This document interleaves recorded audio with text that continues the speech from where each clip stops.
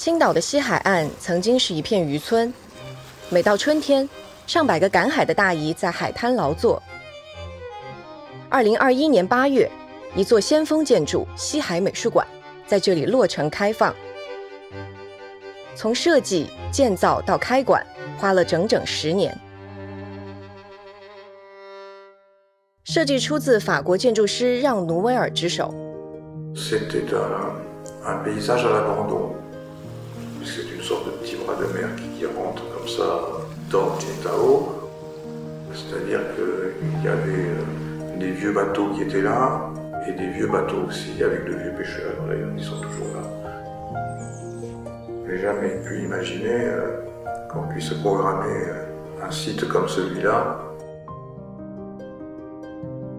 美术馆有17000平方米，12个形态各异的展厅。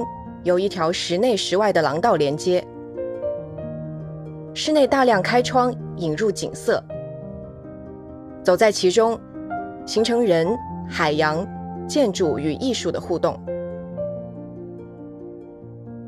最大的展厅是位于左侧末端的立体盒子5号展厅，从外部看，就像一个坐落在海边的魔方。内部自动升降的天花可以满足超大型艺术品的展示需求。En verre, un aluminium perforé qui offre à la fois des reflets et des transparences. 努尔被称为光影诗人，包裹了一整个建筑外立面的铝板，能反射出不同时段和质感的海边光景。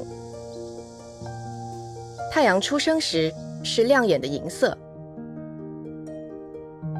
夕阳西下时是淡淡的粉。幕墙的铝板可控制开合，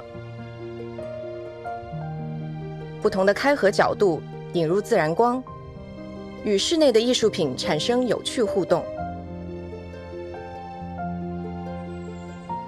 花园与植被由法国园林设计旗手吉尔·克莱芒和垂直绿化狂人帕特里克·布朗共同操刀。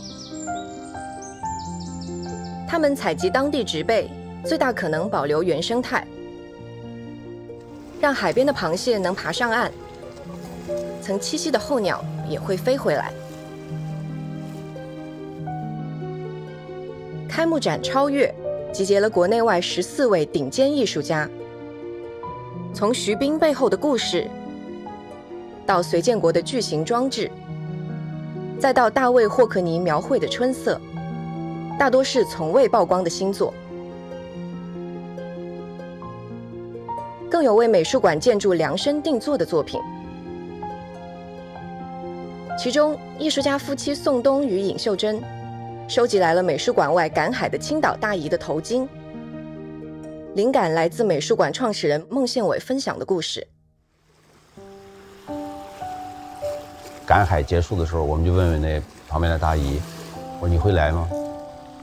他们说不会，看不懂。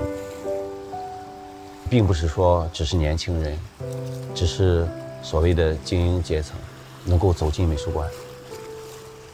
渔民因为这个契机，我们可以把他请到美术馆里来，看到他自己曾经使用的物品可以成为艺术的一部分。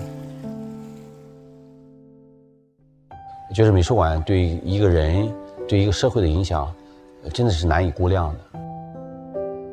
青岛呢有非常好的自然、非常好的建筑的遗存，可是青岛确实缺少一个所匹配的一个当代的美术馆。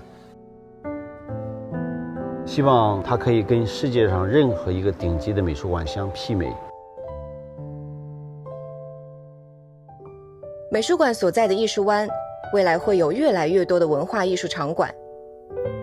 观展后再听一场音乐会，还可以去海边走走，吹吹风，拍拍照。在这里，艺术与生活逐渐相融。